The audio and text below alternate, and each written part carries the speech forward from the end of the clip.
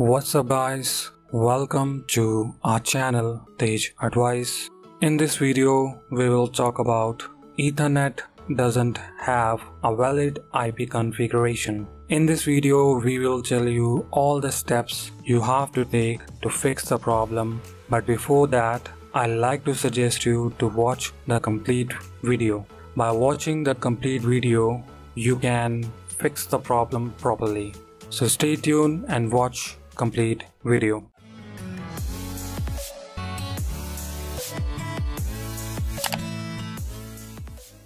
Before going further, if you are new to this channel, then click on this subscribe button and on the bell notification select all and give a thumbs up if you like this video, and do let us know in the comment section which step fixed your problem. So let's get started.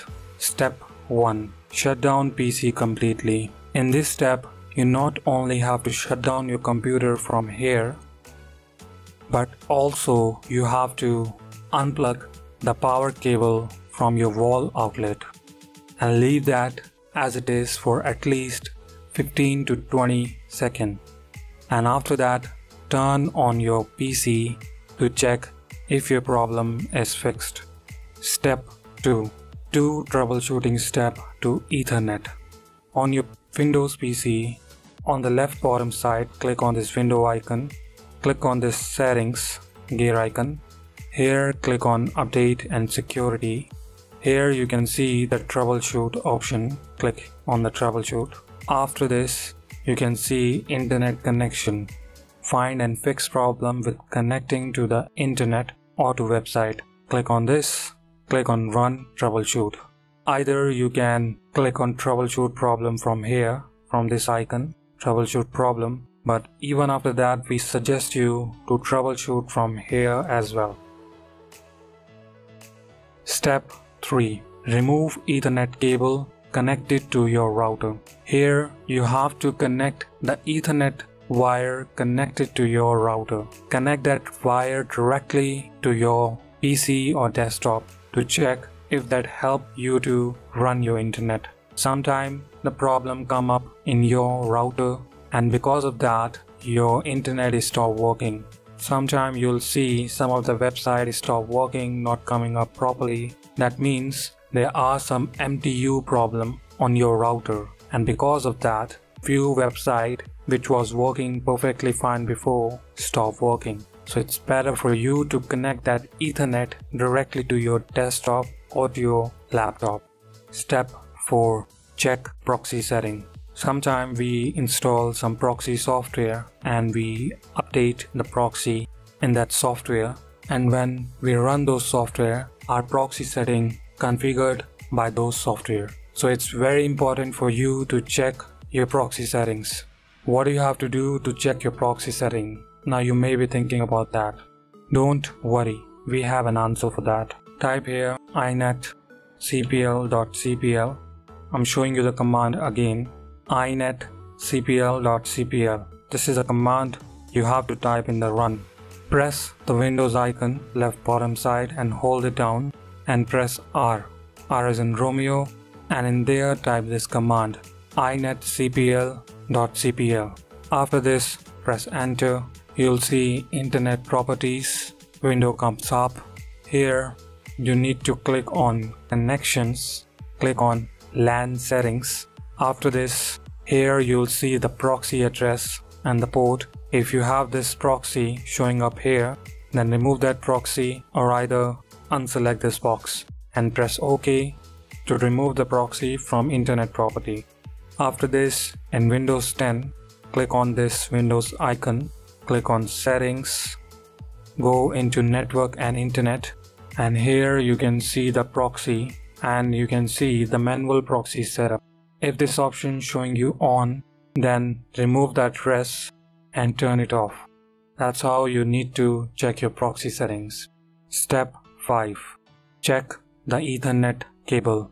Recently I faced this problem that my Ethernet stopped working. I tried all the steps to fix the problem, but eventually there was a problem with my Ethernet. But I was lucky enough not to go deep down into the lot of troubleshooting steps, and I decided to check the Ethernet cable. So what I did, I connected the Ethernet to my desktop and to my laptop to check if that's working or not. And the same thing you have to check. If your Ethernet cable working properly, then you'll see light on both sides of the connection. On your laptop you'll see blue, green or white light, and same goes for your desktop. You'll see green, white, that kind of light you're gonna see. If it's showing that when you connected the Ethernet cable to your laptop and to your desktop, that means Ethernet cable working perfectly fine. If it's not showing you the light, that means there is some problem with your Ethernet cable.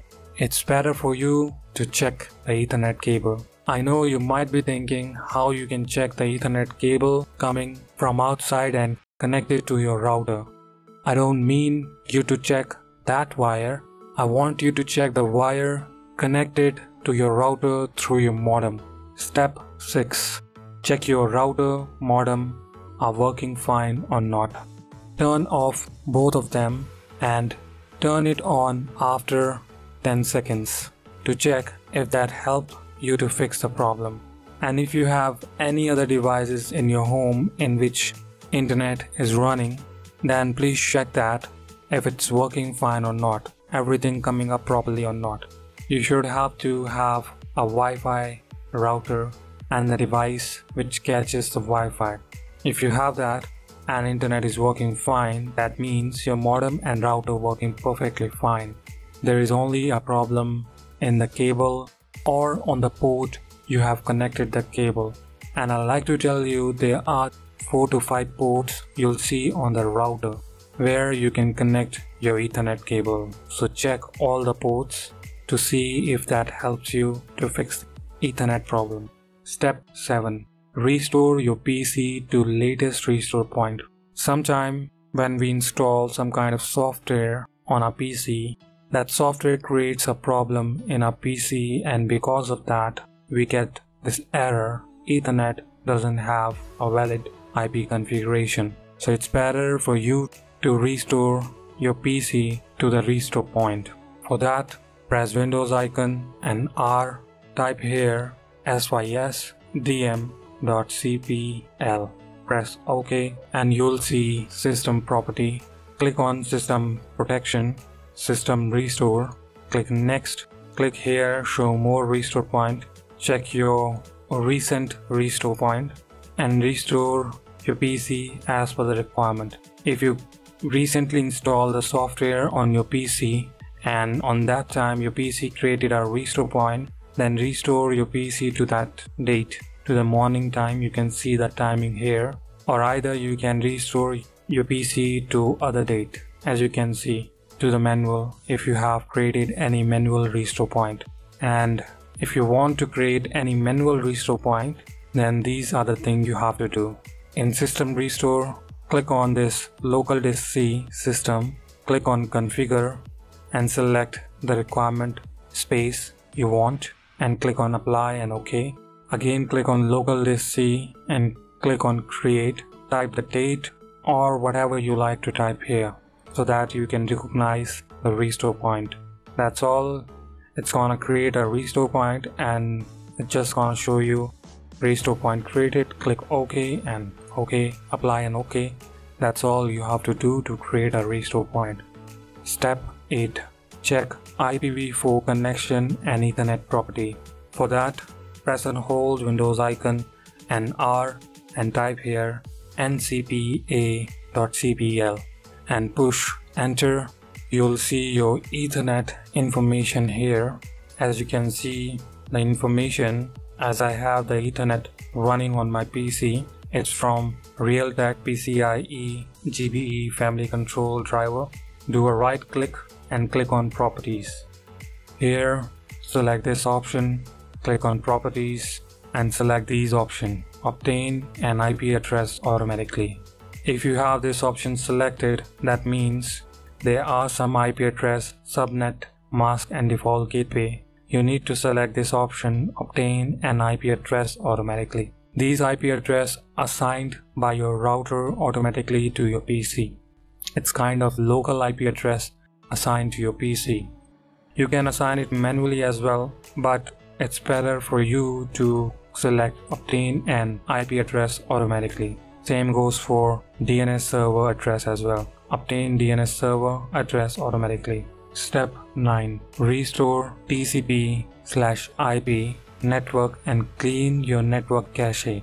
Here you need to open the command prompt, click on the Windows icon, type here cmd, click on run as administrator. You just need to click yes, and after this type here netsh winshock reset. Press enter. After this type netsh ip reset and press enter.